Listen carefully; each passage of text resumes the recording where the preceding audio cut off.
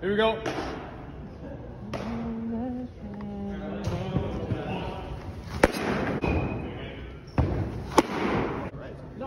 That'd be the only reason.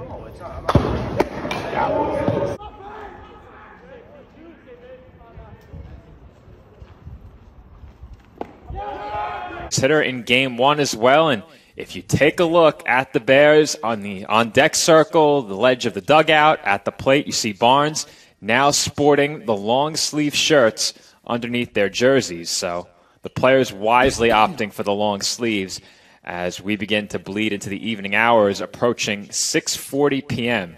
here at the College of Staten Island. Yeah, Joe, and clearly the players are starting to feel that weather down on the field, so we'll see how it plays in for game two. Count on Barnes now 1 ball and 2 strikes. On the mound for the College of Staten Island is Pat Gardner, and following this next pitch, we'll bring you the Bears lineup that he will face.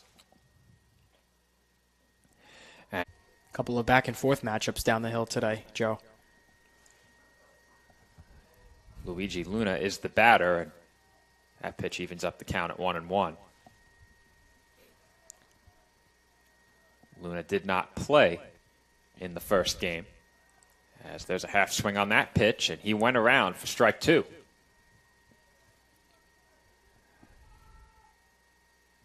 Gardner is working very quickly out on the hill right now. And there's another half swing by Luna. He held. He stays alive, the count 2 balls and 2 strikes. But after what we saw in the first game, 2 pitchers working very deliberately, Gardner, in stark contrast to that, is working very quickly right now, as he misses up and away for ball 3. 41 pitches for Gardner already in just an inning and 2/3. Here comes the payoff pitch. And that is home plate and into the catcher's mitt in the strike zone, then one that's actually thrown a strike. Correct. Payoff pitch again. Swing and a miss.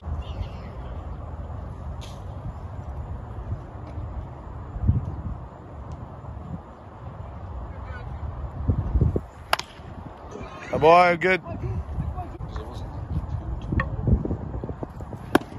Wow.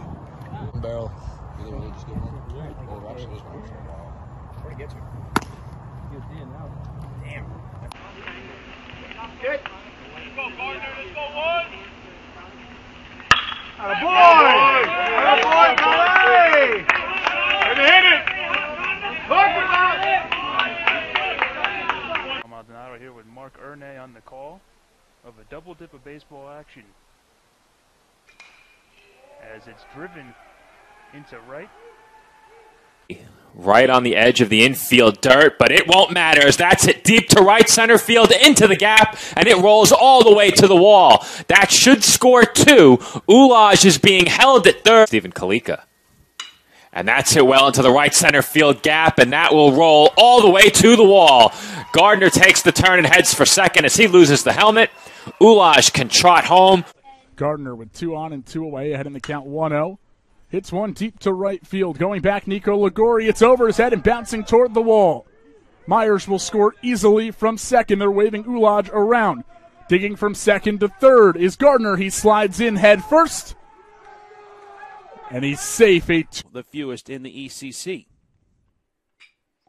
Line into left center field, and that's going to drop in for an extra base hit and go all the way to the wall. Castiglione will go first to third, and hustling in Pennsylvania. Lincoln right now is out in front of St. Thomas Aquinas. Gardner lines it the other way, and that will drop in for an extra ahead to St. Thomas Aquinas. The Purple Knights have to focus on the College of Staten Island Dolphins, who have a 2-run lead here in the 9th. Gardner hits a fly ball to center field.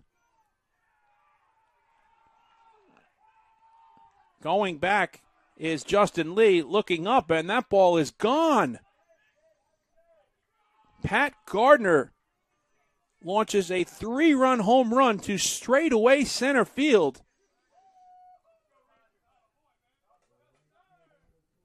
And in any type of sporting event, but nonetheless,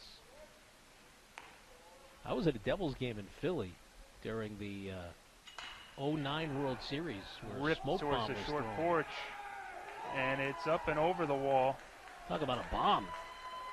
and it's Pat Gardner helping himself.